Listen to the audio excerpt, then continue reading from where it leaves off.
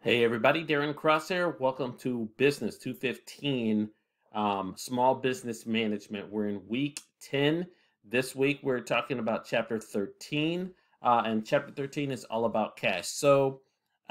Really, cash is king. Cash is really what everything is about.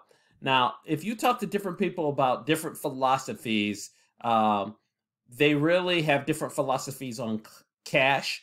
Of course, we want to have as much cash as possible, but there's a movement coming along now that's really about cash flow. And so a lot of business theorists are saying now that it's not about having cash on hand, it's about using whatever cash you have to invest in order to create cash flow. And after all, that's what businesses really are about. You really want to create as much cash flow as possible. So this is what we're going to be talking about this week.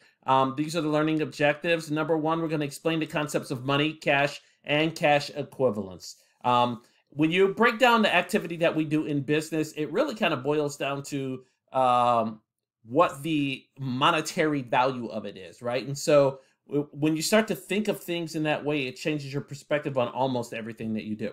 We're going to explain the importance of managing your business's cash flows. Cash flows are very important. Cash flow is king.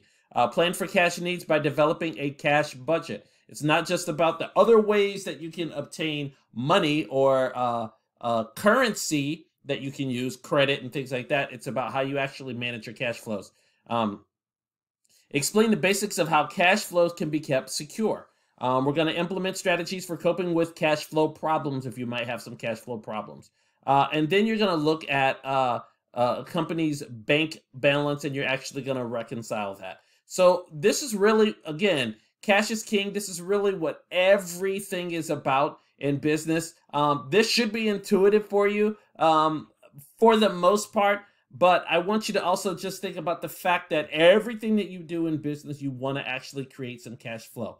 Another thing that I want to note, you may notice that I moved around some due dates and things like that. And so the business plan, since I changed those due dates for business plan assignments, I'm assigning them in the following module. So the next part of the business plan is not due this week. I moved it to next week, and then it's going to be due 2 weeks after that. So I want you to actually just continue to work on the part of the business plan that you're working on now, and then when we get to the next parts, we'll just keep moving.